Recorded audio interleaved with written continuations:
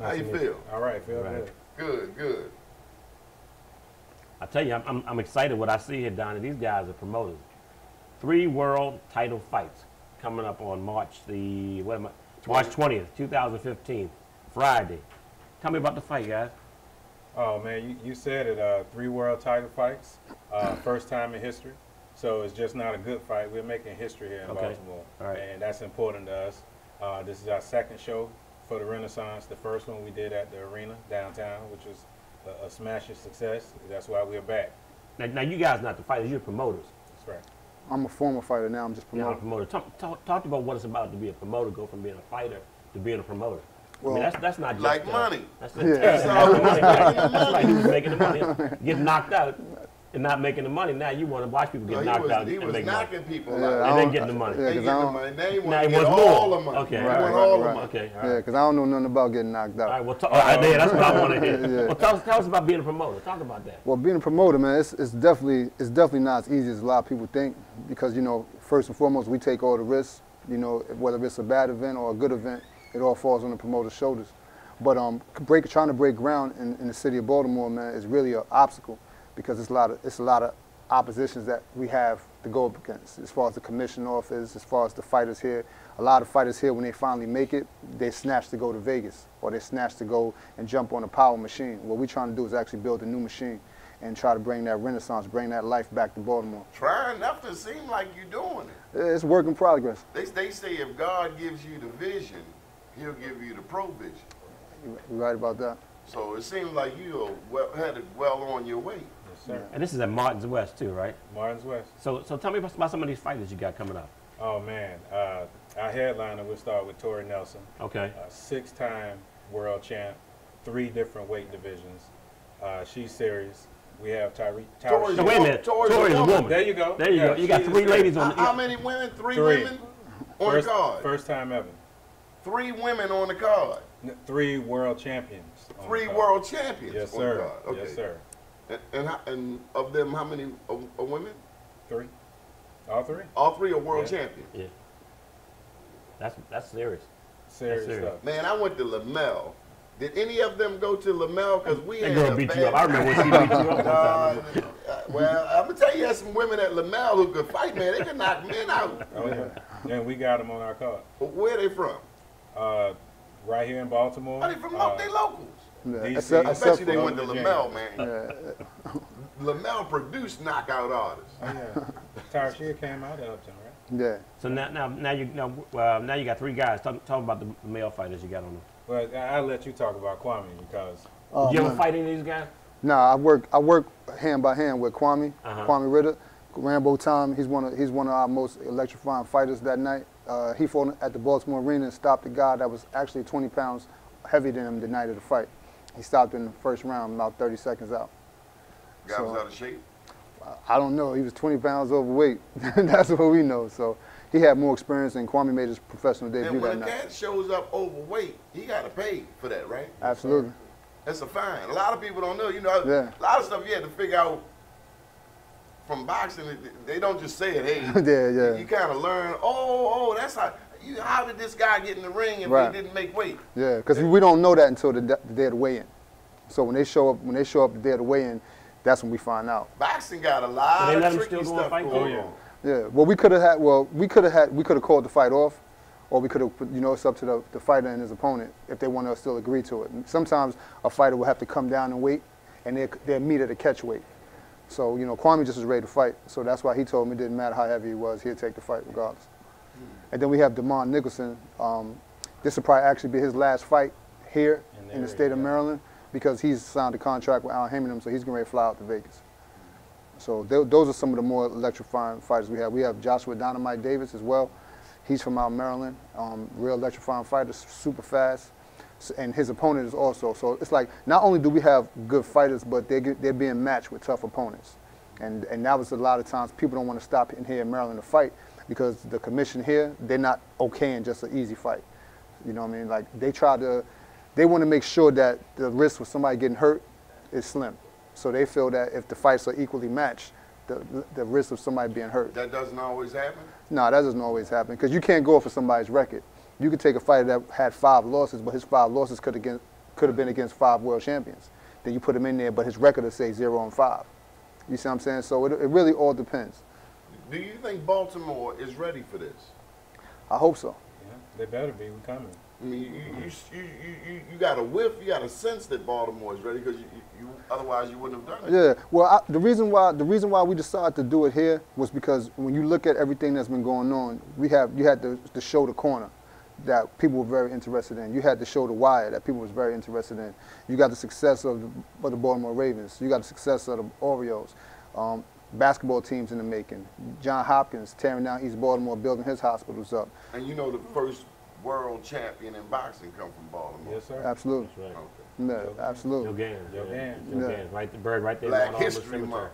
Yeah. Well, So we got a rich heritage here. Yeah. And that's why we really want to try to focus in, and we want everybody to really come out and be supportive of this because we're really trying to wake everybody up, let them know what we have. So how you getting the message out? What are you doing to make the message get out to, other than, you got Be More flyers, News, Be More News, WPB. what other ways are you getting the message out? Well, me, myself, personally, man, my partner, T, he handles a lot of that side. What I'm handling is my street team. Okay. Because me being from the streets out here, a lot of people out in the streets know me. So I'm just using all my resources in the streets, man, to make sure that we got posters everywhere and pretty much just spreading the word. 92Q, other radio stations, all the support we can get because what we're doing is a positive move, man. We're trying to get kids off the street and, move them away from gangs and let them come into the boxing gym. I always wanted to know this. Is there a class to teach y'all promoter guys what to do when the camera's on? Let me tell you what I'm talking about. Okay. Okay. The boxers are in the ring, the fight is just over, the champ is like, yeah, and he's talking to the camera.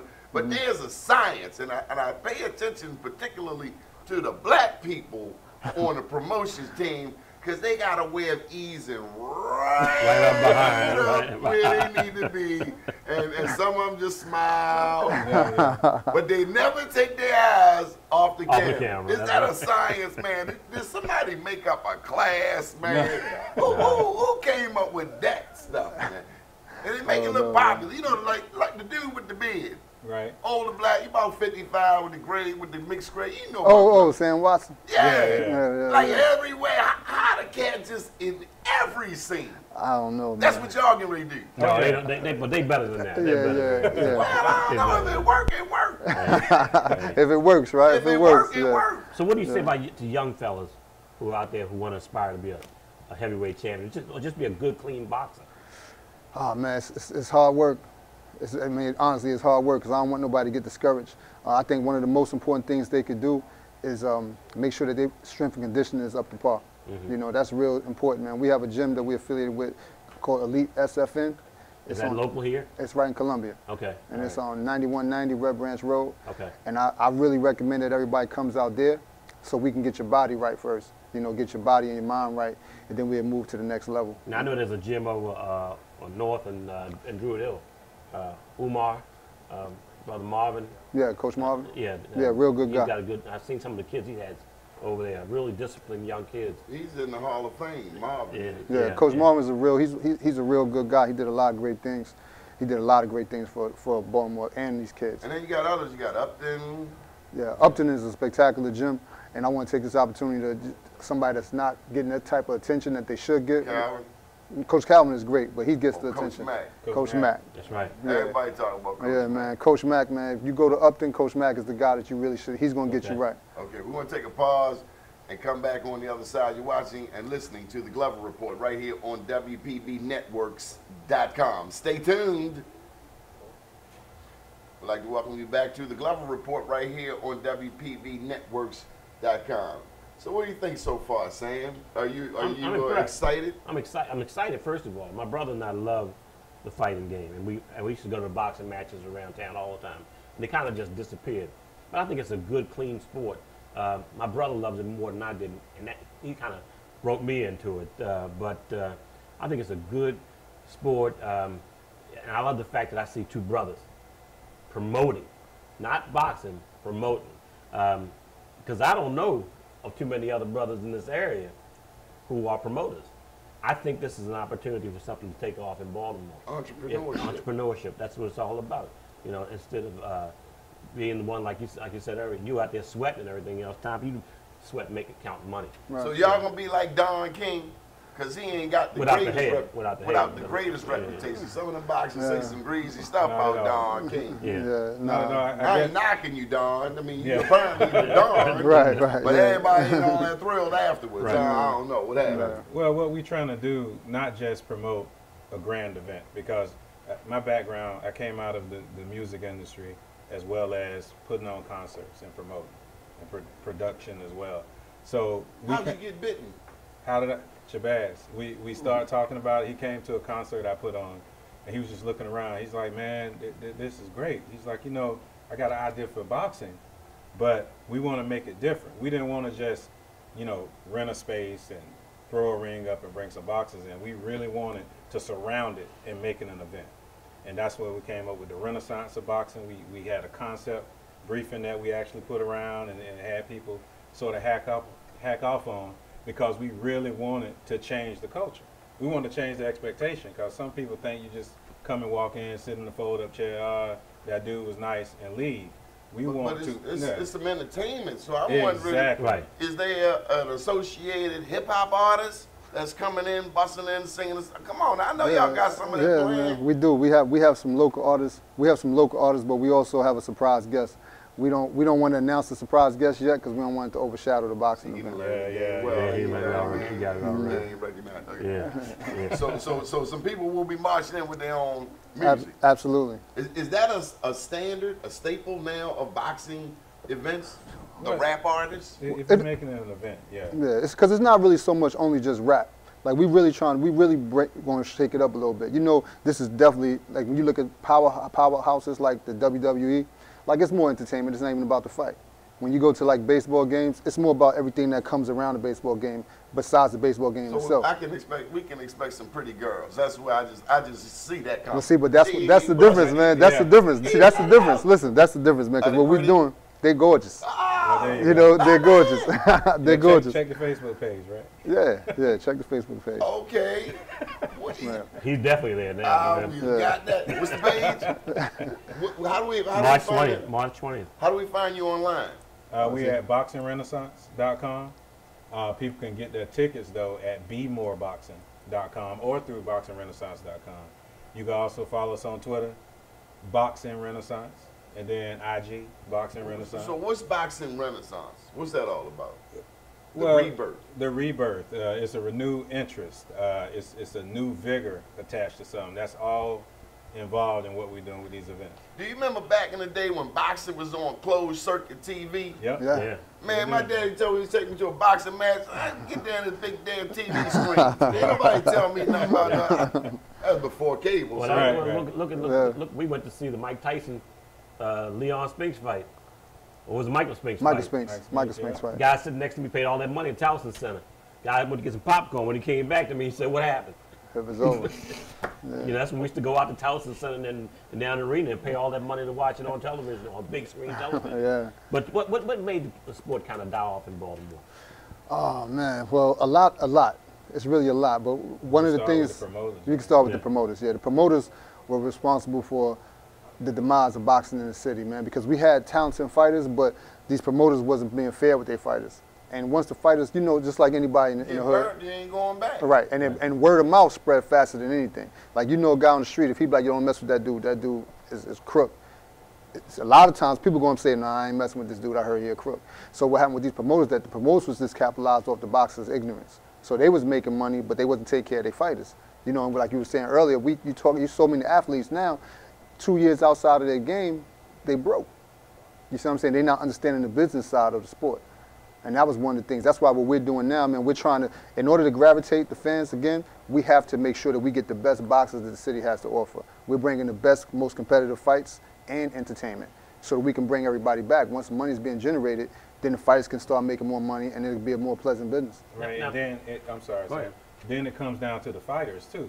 So what we're doing is we're making sure we put our fighters out there, let the fans get to know them, let the fans hear their story.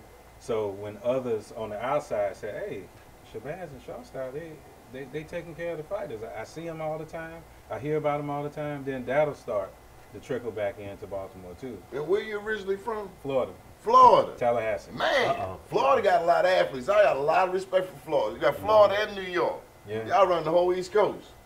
Okay. Now, I see a Martin's takeover coming. Don, you better get ready, cousin. They're coming. They're coming. Now, Martin's is not a little location, No. so you got to pack that place. Absolutely, and that's real important, man. Just so everybody know, like when you was talking about, you know, 2 black promoters, listen, man, it's real important that we have that support because that's already a strike against us as is. You know, they want to see, we have to show people in numbers what we're capable of doing in this city. Right. Yeah, we want your event to be successful. We want you to be able to show that you can do this. So the next one is bigger and bigger, and then the next thing you know, you're down at the Royal Farms Arena and everywhere else doing it big time. Yeah, because By we the time started. y'all get there, it's going to be called a Donnie Glover Arena. I got you. You want to tell us all, let the camera know all that we got coming down. Okay. We got 3 world title fights. March 20th at Martin's West. We have 6-time world champ Tori Nelson defending the title. We have the newly minted WIBA champ Tyrecia Douglas. Let me correct that online and on the app. I want her to give me that cross. And then we have Jennifer, the Bolivian Queen, Salinas, along with Kwame Rambo Time Ritter, Joshua Dynamite Davis, and who else should I mention? I should mention that Sharif Rahman is on the card too. Yeah, the son of Hassan Rahman, Sharif Rahman, will be fighting on the card as well. So any suggestions before we interview these gorgeous knockout women on interviewing such I mean, Don't call Tyrecia. Tyrecia. Don't do what I just did. Yeah, that's Lady Tiger. I'll just stick with Lady Tiger. Yeah, give it Lady that. Tiger. Right, and I forgot to mention, we got the hottest cat out of D.C. We mentioned him already, Demond Nicholson. Yeah.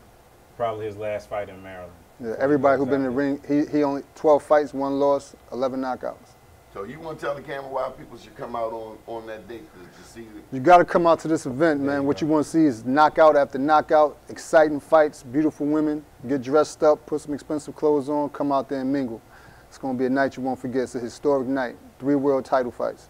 That's right, because people come to the boxing matches with the furs, with the gaiters, with the We gear. want to see it all. Yeah, step your game up. Yeah. It's Speaking red of which, where carpet. you get that jacket at, partner? Oh, yeah, this That ain't no regular blazer. I think it's that Kenneth Cole, New York. There you go. There you go. Yeah, There you go. Florida action. See what I'm saying?